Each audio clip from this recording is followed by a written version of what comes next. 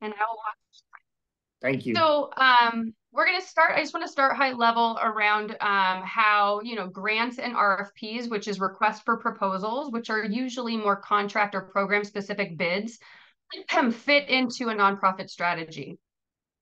From a high level, as a nonprofit leader, maybe you're an executive, maybe you're from the financial department, wherever you sit within an organization, grants in general can create a robust fund development arm. So if you have a fund development strategy, grants and contract dollars or bid dollars that go out for vendor bids are a big arm of that strategy or could be. And there's lots of reasons why an organization might seek grants to augment their revenue portfolio. So first and foremost, in the nonprofit lane, oftentimes you get restricted funding for program design or mission specific activities. And those come with a bunch of, like I said, restriction. They come to narrow what you can spend those on. And they can be subject to, oftentimes, especially if they're public or government driven, lots of ebbs and flows depending on where we are in a budget year, depending on where we are with legislation passing. So grants are a great way to diversify revenue streams, first and foremost. Bring in new money for innovation. We look towards, from a strategy perspective, what we would hope you would be doing is looking towards grants that really align strategically with your mission and goals. What we say when we're coaching people is don't just chase the dollars, right? You don't want to say yes to what would be bad money, meaning you drift in your mission and your goals so much, it's hard to actually expense those dollars in the right way. There's some risk there. So we start with strategic alignment, looking for grants that really fit what you're hoping to do to, support and augment what you're already doing. It also is a way, even small grants are a great way to build partnerships and collaborations, which will fit into a larger fund development strategy as far as maybe nurturing larger donors, nurturing in-kind campaigns, nurturing program development or impact development in your community as being seen as a leader differently. Small grants can actually really help you get in the door that way. And then the fourth area of how they really fit is, there's a lot of money out there that can be used for capacity building and sustainability efforts, right? So if you know certain funding that you have or contract dollars are going to be sunsetting, looking for grants to keep those staff members or those initiatives going, looking for grants that can infuse training, right? Can infuse strategy, can infuse leadership development. There's lots of other things that sometimes are hard to fund with traditional nonprofit kind of program dollars or contract dollars, and grants can really support and well round the budget out that way. So lots of capacity building efforts are focuses of grants out there too. Next slide, thank you. On the program development side, so that's organizational and fund development strategy side, right, for the larger organization focus.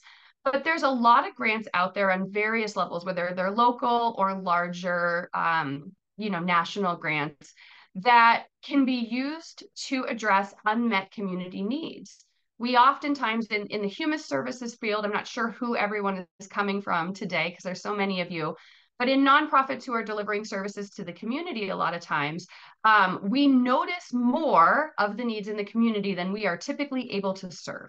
So we are either trying to help beyond the means of our pocketbooks, right? Stretch our budgets in such a way where we can meet people who, meet people in the community who maybe weren't part of the target population initially or going beyond our financial means.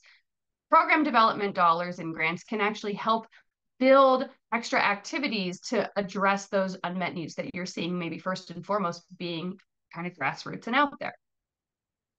Fund development in the grant strategy lane can also help us look at piloting or scaling something that we're doing in our nonprofits that we think is innovative or a solution that's not quite funded yet, right? So a lot of times grant makers are looking at innovation, they're looking at pilots, and that can get enough data and research going or enough data and evidence behind it at times for then you to move those fundings from the grant into something in like maybe contract dollars, et cetera. Contract or grants can be great also for looking at quality initiatives within an organization or a program. Oftentimes it's really hard to fund that type of self-analysis. Are we doing what we're supposed to be doing and are we doing it well? How do we know? That takes time and people power and dollars to really do internal looks on ourselves. So certain grants will actually look at, and pushing quality initiatives and effectiveness, not just do more activity, but look at yourselves, right? So that's that innovation, the quality, et cetera. All right, next slide. Like I said, this is an overview. So what do you want to do if you want to say you don't do a tremendous amount of grant developing in your nonprofit and you want to start somewhere? That's what I'm hoping to talk about today.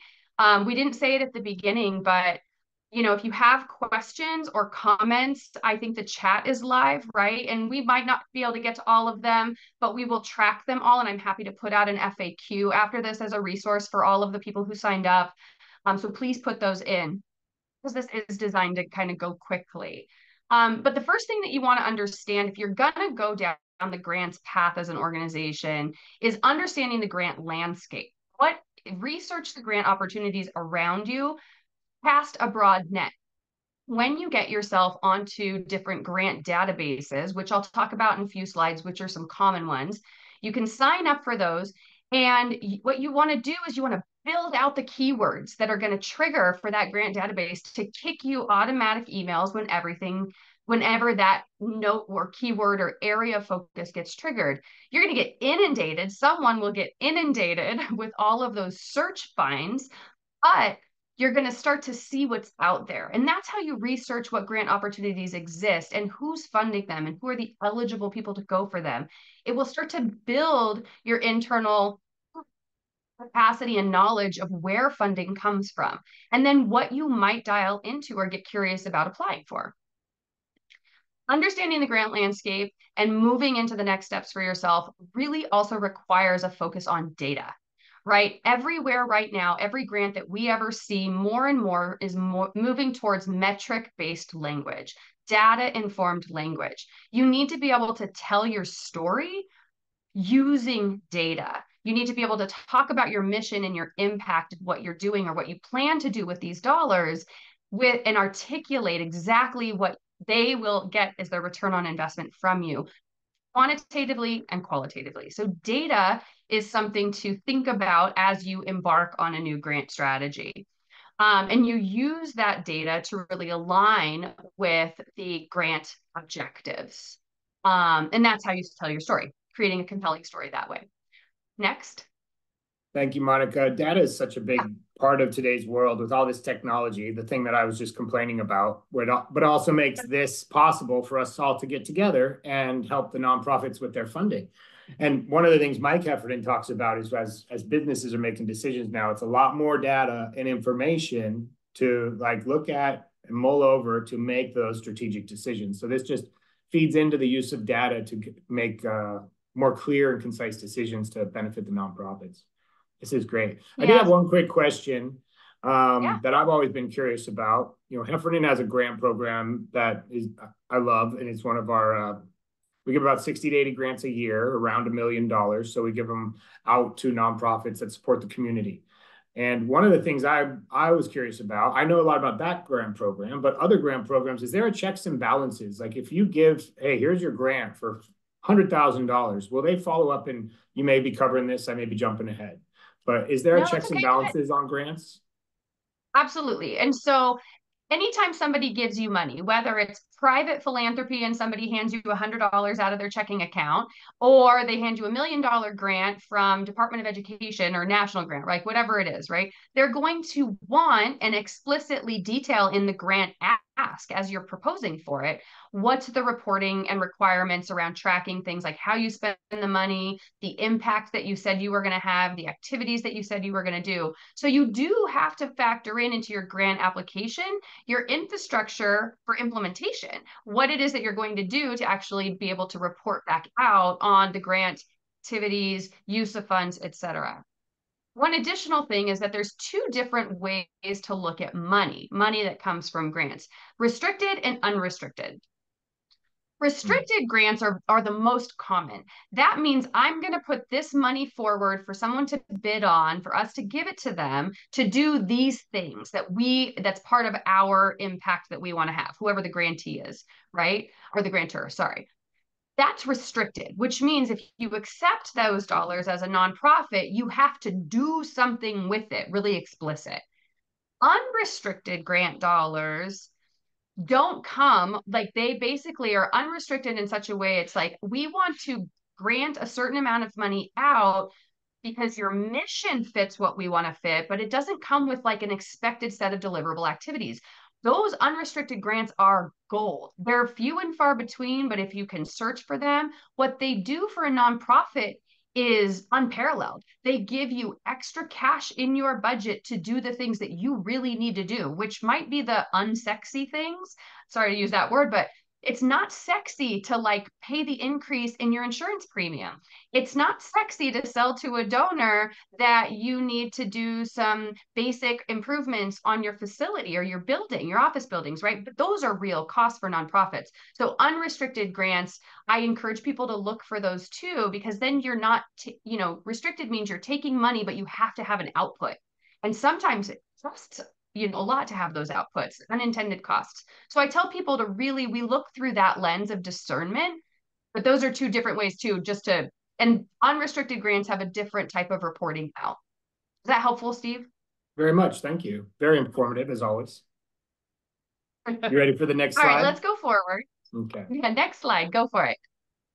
Okay, so you understand the grant landscape in general. You start researching. Well, who do you research? People are like, Monica, where do I start? Right? If you're brand new to this and you're going, where do I start? You're going to start knowing that there's actually different types of grantors, right? There's three primary categories. There's more than this, but three primary categories you might start to be curious about in your grant research. Government agencies, foundations, and corporations. They all give money. Okay, so first and foremost, just know, even as people are talking about how tight the economy right now is, people are still giving money.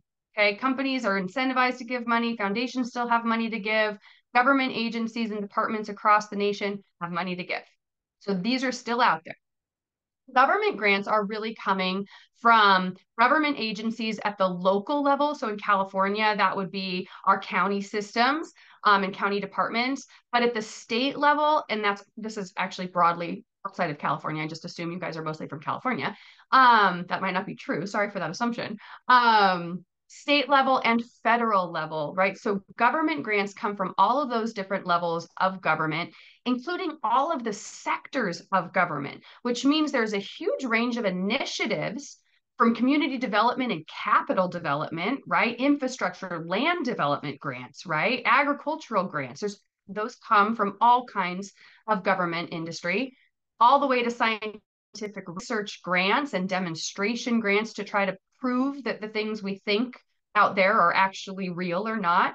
And then really honing in lots of things in the human and social services lens and in the health field lens have grant dollars coming out of various government, whether it's local, state, or federal departments, right? These are all highly paid by taxpayer dollars and lots of big, legislative initiatives.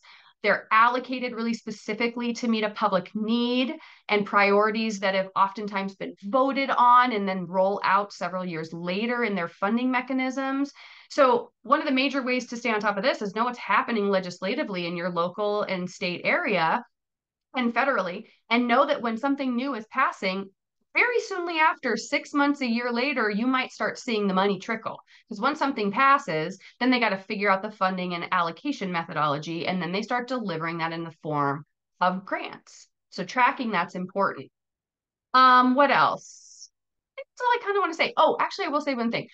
Taking government money is probably the most restrictive you'll get as far as the most rigorous oversight, the most rigorous adherence to regulations and reporting. So government money comes usually with a lot of infrastructure oversight and need for reporting and evaluation. We have somebody on our team, we have two people on our team that specifically do grant management. So we not only try to get the grants, but then we'll help the implementation and do the research, evaluation, and reporting, because that's a robust infrastructure that not everybody can have. So sometimes it's contracted out.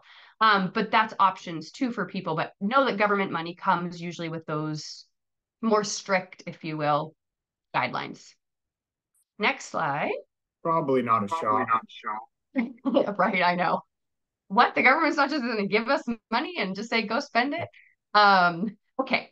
Foundation grants are amazing too. So foundations are super broad. There's lots of different types of foundations out there, but foundations are by definition also nonprofits, right? They're nonprofit organizations whose mission is to support other charitable causes. So they seek dollars through philanthropy and donations and endowments and all of that. They actually get dollars with the intent to pass them out, right? To grant them out for specific focus areas that they feel committed to or tied to, wanting to see an impact. This is where social services and human services nonprofits and community-based organizations who are supporting a broader community need oftentimes will align very nicely with foundation grants, because foundations are looking at charitable causes like health, education, environment, homelessness, what else? Workforce development, independence, all these areas of mostly human development, right? Community development. So foundations are great. Foundation grant makers do establish guidelines and priorities for funding, and they do usually put out detailed funding requests that you would respond to. And they do have reporting guidelines as well, because they need to be able to report out what they did with the money that was given to them. So there is a reporting element for this as well. All right, next slide. Often overlooked, mostly in nonprofits, especially human service nonprofits, right? We look at the first two grants mostly, but corporate grants should not go unsleuthed, if you will. Corporations are incentivized through corporate social responsibility initiatives to support community development. If you run a corporation in a community, there you are incentivized to give back to that community in some way. And so oftentimes corporate businesses have philanthropic end to them. Hello, Steve just talked about Heffernan's philanthropic end, right? They're a corporation trying to give back in some ways. So you could also spend some time researching the local larger corporations in your communities and making calls, understanding what is their giving, what are they committed to, what are some of their change initiatives that they're leaning into, and do they have a grants program? Secondly, they don't just give in cash. Sometimes they give in kind, or you can seek them for things like sponsorships for your events or programming. So that can actually lead you into a larger grant application later on. So no matter what, connecting with your local corporations and understanding their giving strategy is really important from a fund development lane or larger strategy in general that might open you up to be a grantee applicant, eligible grantee down the line. Steve, go ahead. I have some questions. Because the corporate giving, so Heffernan created a foundation, right? So Heffernan has the Heffernan Foundation that has a separate board that decides where the grants will go. So that would be a foundation, not a corporation. But it's or I'm asking kind of, I guess it's kind of a foundation and a corporation, because that's the way the corporation gives their giving through their foundation.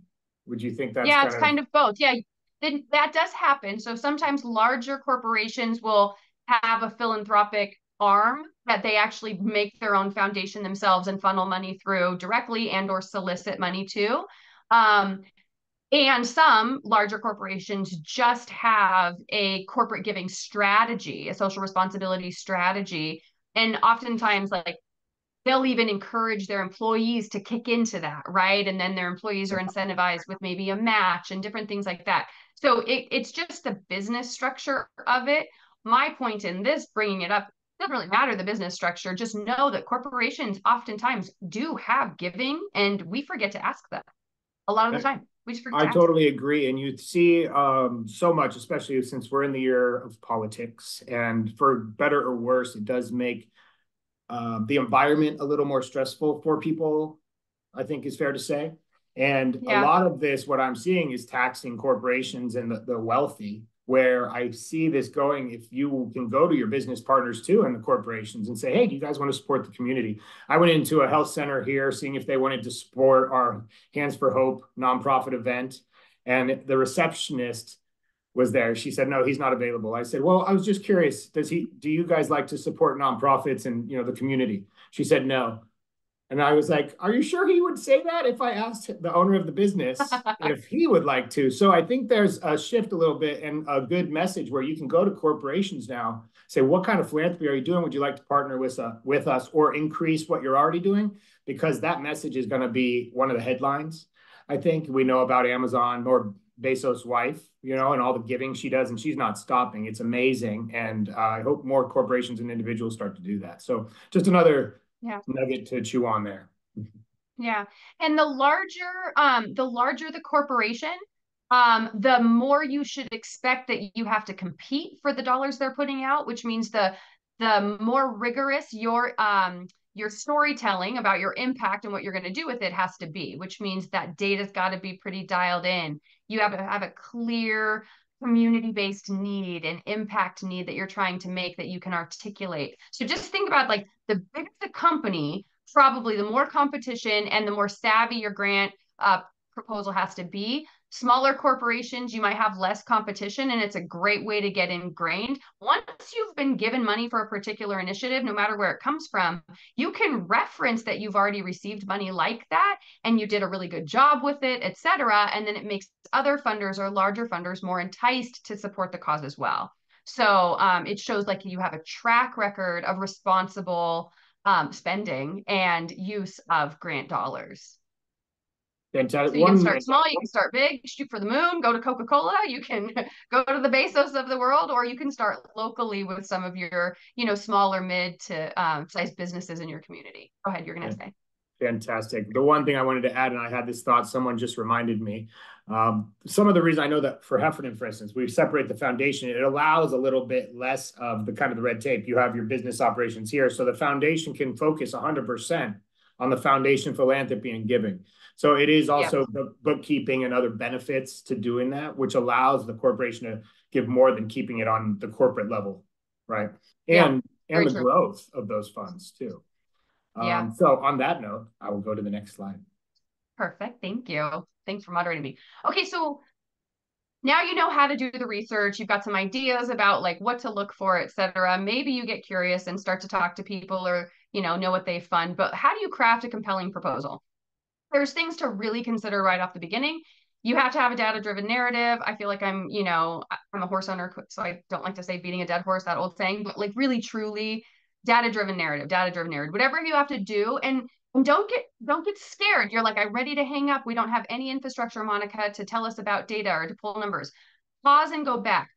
What data-driven means is, do you have any evidence at all? And that can include testimonials, participant or consumer satisfaction surveys, even demographics of your own staff or demographics of your community. There's every community out there tends to do what's called an annual community needs assessment. Pull those, poach that data. Use the data that other people have created to inform why you are going to seek and get money, right? Like how seek and spend money. So it doesn't have to be just your own data. It's data in general to support your narrative. And incorporate as many statistics and metrics that illustrate the project need and that you understand the project's needs as they've been laid out, why they're offering the money. The other really important logistical thing that most people forget about is that there's actually a lot of prep work before you can oftentimes submit for one of these grants. There's required credentials, especially if we're talking about government level grants, that you need to have as an organization to even be able to put the application in. So that would be a DUNS number or a SAM registration, or now what's being called, it's actually being newly titled Unique Entity Identifier. This is the government's recognition of you as an entity that could receive funding. And you need to actually get this before you could submit a grant. And sometimes that takes a little bit of time. So if you don't have it and the grant has a deadline, you may not actually get that number in time to submit. So right now, the low-hanging fruit I could tell everyone on this call to go do is, if your organization doesn't have these, go get them. Just apply for them. Get these numbers, keep them. If you never use them once, that's fine. You never used them. But if you have them, the world opens up for what you can apply for. And what you never want to get caught on is, we could totally fit this money, but we have no way to apply. because we're missing that number. So go do those. I actually can tell you the steps to do those if you want. But you can also research that. The second major logistic is one more. Most often in the same way you have to pre-register for grant portal accounts, and that can take a little bit of time and be that technology thing that Steve joked about, right? You never want to get hung up on not being able to submit a brilliantly written proposal because of the technology and the accounts not logged in or verified. So get all of that ahead of time. Yeah, yep. All right, next. So tailor the proposal. You're going to read with as much depth as you can the grant application and all of the hyperlinks that they give you in that grant application that reference why they put the grant together. There's oftentimes lots of supportive documentation that's hyperlinked that most people forget to look at that actually tells them the story of how to customize their proposal, tells them what it is that the grantors are looking for, that you have a broad understanding or deep understanding of what they're trying to fund. So customize that, customize your proposal to that. It sounds simplistic, like Monica, duh, how 101 can you get? But oftentimes people miss the mark of this, right? When you do grant reviews, you're like, they miss a lot of points in that because they could have seen what the community impact statement said if they'd followed the link. I'm not even going to say it again. Align data and metrics, absolutely. Demonstrate your understanding of their goals, and the way that you create your goals really clearly will support them in reporting on their goals. That's the link and bridge you want to make. When you generate objectives or logic models or goals specific to what you'll do with the money, it has to have a direct line in some way that grantor says, oh, if they did this really well, we meet our goals too. Because they have to report out with what they're doing with the money too, right? They're passing it through, but they ultimately have to justify that it met the ultimate need as well. And then budgeting and financial planning is a huge piece of grant administration. If you have historical data for cost and expenses and your P&Ls, really pull those to create a realistic budget that aligns with the objectives, and understand that yes, sometimes they'll go with, they might go with the lowest proposal. So you don't want to overshoot, or you're trying to fit it into how much the grant actually is. But don't cut yourself short, right? Really budget and plan appropriately, because the worst thing is to lose money on a grant you thought you were going to make money on, right? Because your budgeting was off. So be really realistic with your costs, pull historical data. The people who are evaluating grants really do look at budgets and look at budget justification. How did you come to these numbers? What evidence did you have that this is actually your cost structure? And that will also go into your reporting. Okay, so really, look, financial responsibility with grant money is one of the major make or breaks for whether you get awarded. Next. Yep, go ahead. Quick questions. I think we don't need to wait for a fact sheet for these. The DUNS number, does that expire? I think you do a renewal. Okay, so your SAM registration, I believe you do an annual renewal. You pay to keep that number up in some way. The DUNS number, I don't know that it expires, but you have to keep it up. I think once you get one, it can't be given to somebody else after. It's your number, but you keep it up. And the unique. It's funny, I'm on such autopilot with those. I'm like, wait, I think SAM's is every year. And yeah, what was your next question? UEI number. Do you just kind of search online to find out where to find that, or get your UEI number? So what you're going to do is you're going to see that UEI and DUNS are basically being used interchangeably now. There's been a shift a little bit in the language. So sometimes it'll say DUNS, sometimes it'll say UEI, but that's mostly for things that you're going to find in government grants that are going to require you to have that. Excellent. I have some other questions in. I'm going to save some of them for the end that I think are more applicable afterwards. So I'll hear back to our regularly scheduled presentation. I hope that people are finding this useful too. It's so hard to do a webinar and not see everybody. Okay, next. Oh, no, this is it. When you can, right? So it's really important. Relationship is key. So the worst thing to do, if you guys want to, we'll step back and just say grants is just one area of fund development, right? So let's talk about another one, which is major donors. The worst thing is to meet somebody who has money that you think has a mission alignment with yours and ask them for their money right off with no relationship. That is such a cold ask. Sometimes that results in them saying yes, but very rarely. You usually have to nurture donorship, right? In the same way, sometimes we have to conceptualize nurturing granteeships, right? We have to understand, how do we connect with the entities, whether they're government officials, whether they're foundation officials or corporate officials, like how do we meet and create relationship and visibility with them first? Invite them to your organizations, invite them to events that you have your consumers or clients, whoever you serve in the community, be present and talk to them. Have broad reach as far as things like newsletters or your own annual report push, social media. Have some kind of communication platforms that you're using to compel relationship before they see you put a grant forward, right? Usually that's really helpful, because then someone who's on the review panel goes, oh man, I hear about them, they do great work. Or I know that person, I went to one of their events last year and it was really inspiring, right? That isn't in your, like, that weighs into their scoring of you, that relationship, that weighs into their trust of you, that you're going to be able to use their money wisely and meet their needs, right? It also goes a long way because grantors want to partner. They want to give their money not just to the person that's going to do the best with it, but that's going to be easy and good to work with, right? You're going to be in a relationship with them if they give you money for whatever length of time that grant goes for, a year, 2 years, more than that. They want someone who's good to partner with. That is essential for them. So you really want that effective communication, establishing that trust, do what you're going to say, you do what you say you're going to do, report out on it, stay timely, let them know if there's any kind of problem, invite them in before, right? Celebrate them, recognize them, give them accolades if they're giving you money or attention or any sponsorship. That relationship is priceless. It's gold. So any way you can nurture that, your grant success will go up for sure. All right. Again, this is high level. Here are some of the most common sites that we are connected to. So I said in the beginning, our organization, my company, we do this.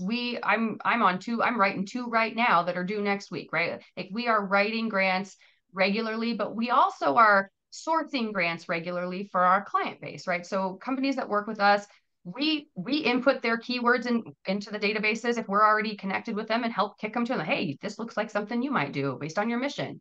You can sign up for all of these yourself as an organization. You can get an account with grants.gov if you don't have them. You can look for the foundation directory, the Grantsmanship Center. You can sign up for their releases. Some of these are paid databases to be involved in. So you have a subscription so that you can log in and search or get their alerts. But if you're going to try to build a robust grant strategy for fund development, it's money well spent to have these databases in your expense structure. So that's one thing. Paying for the databases is one thing.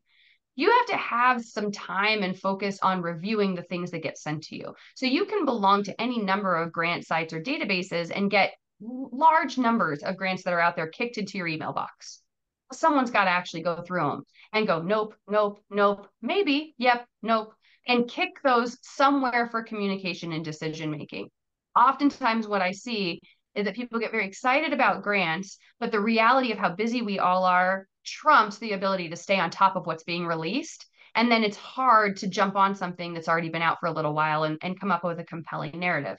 So I would encourage organizations to either utilize supports like, that are out there, whether it be us or anybody else who already sleuths this regularly, and then those are already dug through and then kicked to you strategically, or have someone on your team whose job it is to regularly be checking these databases if you're trying to actually expand this part of your fund strategy. So I have to ask now, you've used it twice, unsleuthed and sleuthed. Could you please give me the definition of sleuthed? Oh, sleuth, like a sleuth, like a detective, like to find. Isn't sleuth I just like have a bird? the slow moving guys. That's no, what I'm that's thinking. sloth. Okay. Sleuth, I think. So search, dig through. I like it. To comb through. Detect, to comb through. Okay, I got you. It's Perfect. funny. I didn't realize I was saying that. No, everybody's got their terms. I used to say what not a lot. Now I've What stopped that. So if you ever hear me, feel free to nudge me or kick me. on the This is what? one of the reasons we want to have this webinar at Heffernan too. We have the large grant program, and Heffernan employees are allowed to nominate up to 3 nonprofits a year for the grant program. And it's just one of the things that drives us crazy is when we are trying to give money to nonprofits supporting the community, and they say we can't, we don't have time, we don't have money, I don't know how, where do we get started? I just can't, do all those Yeah. things. And so if we felt this was a good way to try and help make these grants more possible for the nonprofits, to whether it's find time to do it internally like you're doing, or work with Monica or someone else, however it is, just trying to get more money to the nonprofits is really the goal here. And that Yeah. this is so helpful. Thank you. So I'll go to the next slide, I assume. Yes, please do. And I will add one little piece to that, which is in real time, it costs money to make money this way. So I do want to name that that's a real thing. If somebody, it's you either have to find and carve out internal resources and time to write grants, which is money. Time is money in our businesses, right? Or you pay a grant writer on contract to to do a project-based grant. Sometimes not sometimes, lots of times we just get asked to do the writing, help us write this because we have no one on our team who either knows how to do it or has the time, quite frankly, could totally do it if they weren't doing 8 other jobs. But that is an investment, right? That is a line item. You have to carve out some kind of cost, whether it's resource or actual money, to make larger money through grants. So I do encourage people to think about that in their budget strategies every year. What type of fund development dollars, including potentially looking at grant writing or sourcing, do you put aside or consider maybe in your budget to support this effort? Because it does actually cost money to make money sometimes this way, especially with development. And we're seeing a big trend right now. I think I've introduced you to 3 or actually almost 5 nonprofits in the Yeah. last few months that have lost their funding development, individual department passion through COVID, because it had to kind of shut down. The gala stopped, this stopped, that stopped. We moved to online donations, that sort of thing, online fundraisers, which worked a little, but not as much fun. So it's always how you make them feel at these things too, to keep them coming back and keep them as sticky donors and sticky contributors to your nonprofit. So before we jump into this slide, Monica, I was thinking I could jump over, because this is Whatever you want to do. this is a blank space here. So a couple of things that we wanted to talk about, again, not too much about the insurance, but we're going to try and keep people on. I love to see the numbers, and if they start to drop, I just shut up and give it back to Monica. Fun development, a few fun things that you can also do that's easy is an ice cream social. I work with Handles Ice Cream up here. And so what they can do is come to a nonprofit, and they will do marketing kind of outward facing. So you can invite your donors, invite other nonprofits, invite the chamber, invite whoever you want, everyone. Put on your LinkedIn, all the things. All the other social media things I'm not aware of. And then what we do is, like, you can buy the ice cream for your participants of your programs or your case managers. I like to do that for my clients. And then the rest is fundraising. So everybody else signs on to the QR code and does a $20 ice cream donation, or 10 or maybe more. So it's just more of a small fundraiser to get your face out there and your name out there more. Other ones that are fairly easy are poker parties, if you're into that sort of thing. Sometimes it's not right for the specific nonprofit. And then bingo is a little bit easier to accept sometimes, or even bunco. I put the question mark because I know my mom's played it for like 40 years. I have no idea what it is. It's a dice game. It's super fun. I thought it was, okay, it's dice. So a couple of fun ideas that we've helped with in the past and that are pretty easy once they've been done a few times.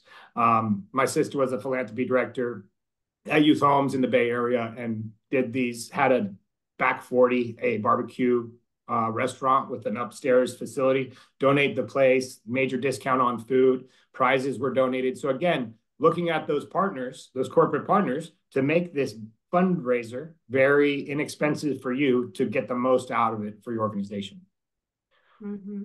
Lastly, I put Wizard of Oz. Anytime I talk about these things, it sounds to me like Wizard of Oz, dividends, captives, and partially funded programs. Oh my. So again, not talking too much insurance, but I believe the needle's moving. You can see umbrella limits are coming down for a lot of nonprofits, and that's because the capacity is less that they can offer out in the market. And that's a lot more detailed than that, but I'll keep it short for the purposes of this call. So the reason is they want less risk because they've been paying out. There were 28 losses in the United States, over $1 billion last year. So that means the carriers paid that money out. That's not the government that you have the contract with that's asking for the $20 million limit. It's not available anymore. The insurance carriers are the one paying. So they're the ones that really look at this stuff with a fine-tooth comb and really sleuth through all of the details of your policies and coverage. So as they want to get less capacity out there, offering less, they want less risk because they want to pay out less. So if the end user, the nonprofit or the business itself, the for-profit, if you will take some of that risk, that is where you have captives, where you have some skin in the game, so you can get more money back and have less of the overall cost. Put this into your programs, into more fund development. Another one is dividend programs, where you don't have as much skin in the game, but based off of your losses, you can get a return. If you have, for instance, you can get up to 40% back in some programs on your auto, your workers' compensation, and some other programs as well, like health benefits, which I kind of outlined here. A whole lot of bullet points on there, a little bullet point heavy, but that's okay. So just looking at these, and when you're looking at your renewals, are there any ways that you can get a return on your insurance programs moving forward? I believe this is kind of where the industry may be moving if the insurance carriers continue to get these large catastrophic losses on an annual basis. Now I'm going to go back to your thing. Yeah, I think it's also where we might see industries like insurance, and you and I have talked about this, getting really creative about how to reinvest for their client base and in philanthropic ways, right? Which can include expanding their own granting or fund strategy out. So reinvesting in that and then offering it back for a bid, basically a proposal, to then source those dollars back to, it ultimately goes back to their customer base anyways. So yeah, really exciting. It also brought up for me that one of the budgeting and financial considerations around grants to consider is oftentimes, not always, but oftentimes a grantor will ask in your budget or require in your budget that the organization is going to contribute a certain percentage of what's called match dollars to the dollars that they're giving you. So, for if you're going to get a grant of $25,000, there's 10% or 5% match that they require that could be in kind or coming out of your other program funded budgets or out of your dividends or payouts for at the end of the year from that. Somehow the organization is putting a little skin in the game to match the large contribution or the contribution that's getting. So it's really important to think about whether it's what, Steve, you're describing as far as getting a return on their investment in some way, how that can contribute to match at the end of the day. But just extracting about 30,000 feet and going back to the budgeting, that's an important piece for an organization to know how they will meet that match requirement, and always be looking for that when you're reading through the grant requirements. So, okay, how are we doing on time? We are like there on time. We're doing great. I got 2 questions when you're ready for them, Monica. You ready go for it. Let's shoot now? This is an interesting one. AI is out there nowadays, and for better or worse, for good or bad, I think it can be all of the above. There are some smaller nonprofits that don't have the capacity to develop and write grants. Are you seeing organizations use AI? Yes. So I am, so because you asked, am I seeing it? The answer is yes. Let me throw in some tips and tricks or considerations, right? AI is about infancy in its age right now, really, truly. And so it will kick out errors. Will make you have to double check, especially if you're trying to do a data-driven response. If you verify, or if you have AI help you write some content or pull data for you, you can ask a prompt to AI, tell me the statistics of the percentage of blah, blah, blah, blah, blah in our local community, right? And they give you statistics. You just got to know that you check back in some way against the verified before you put that out there if it's strictly AI generated. So I always caution people that whatever's coming out of AI, if it seems tied to fact, you just want to fact check yourself, because the worst thing would be to put something out there that's not right. So whatever's coming out of AI, make sure you have human eyes and human common sense and a readership on it before you push it forward. that would go without saying whether you were writing it yourself or not. You'd get another set of eyes, right? The review process is really important before you submit. But yes, I am seeing people thinking through how the use of AI could streamline or help them fine tune the ways to write certain things or move something from what seems like narrative style to more technical writing style. I'm seeing it for sure.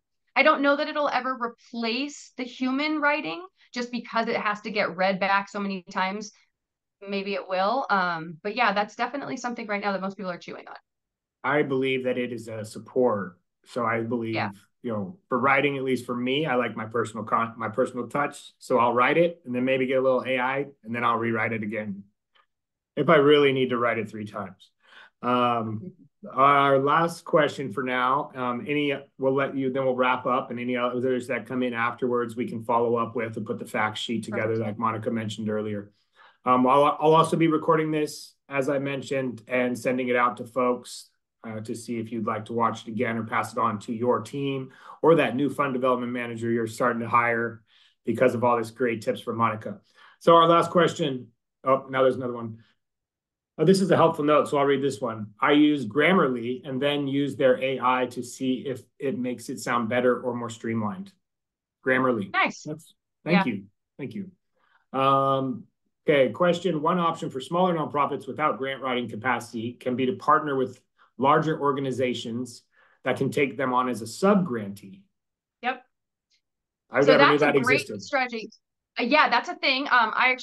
We work on a bunch of those as well, right? Where we're writing on behalf of the lead and multiple subs, and it's a collective effort. A smaller organization absolutely can kind of hang their hook into a larger organization that has a more robust infrastructure to not just write the grant, but administer the grant if they actually get it, right? Like getting the grant, you got to administer, you got to follow up and do all the things you said you're going to do. So absolutely, just that makes it easier for a smaller entity to have their hands in maybe that innovative or community-based effort or initiative, but not have to do the higher level infrastructure reporting, et cetera. That's actually why people hire us. I mean, this, to be self-serving or whatever, but just tell you what we do. That's why people actually hire us to do the writing and the grant administration and the infrastructure and the reporting. They just get to do the great work, or they get to do, the activities that they wanted as the sub. We definitely have done that as well, because it can be expensive, right? You want to go for something larger, but don't have the infrastructure. And that's so valuable. Like you said, you have to spend a little bit of money to make money. And oftentimes, most of the time, that is the issue. So if you don't have the time, you can reach out to Monica, see what the dollars and cents is. Is the grant worth spending a little money to hire Monica or another consultant? Don't just say no all the time, or you might just not even have the time to call a consultant. And if that's the case, it might just be what it is. But we're here. If you make the call, you can pass off some of that responsibility onto somebody that can really fight for you, that knows what the questions and how to outline it all, like Monica's outlined with us today. Monica, and let me just say, I gotta say one more thing on that. One of the things that I think we're pretty good at, and I make my team do, and I do, is tell people when to say no to money. So that's the first conversation. Is we know enough about the funders oftentimes, or the government entities, or where the funding's coming from, or we try to get to know the businesses that are asking us to help them enough to go, if it were me, I wouldn't touch this money. Like if it were me, I wouldn't take this on. Or, you might want to consider this and this before you decide. Oftentimes it comes with this type of follow-up or headache, or I've seen it, where it's been more trouble than it's worth. So that's actually partially because we have done so many of them over the years, but also our subject matter expertise in some of the human services field, right? We'll go like, you don't really want to do that, or you need to get in front of this money, do whatever you can right now to get in front of it and be one of the first people because you want it, right? So that's another piece to your point, is helping to actually make those decisions and discern when would you take the money or not, or when should you go for it, throw your hat in the ring or not. And walking away from money is just as important as throwing your grant hat in the ring. Really, like not doing it too, because sometimes the worst thing you get is like, oh God, we got that thing. Darn it, what are we going to do with that? So we weren't ready. So okay, that's it. I guess I'll say, unless there's any other questions. Well, I do have one more now. Okay. So this will be the last one, and then you can say your closing statement. Last thing, this will be recorded. I've had that question pop up a couple of times, and we will be getting it out to attendees because we want you to be able to share this with other folks in your organization and other nonprofits. Feel free to call Monica and I. This last question comes from a nonprofit, one of my favorite newer nonprofits called Little Miracles, helping babies out there.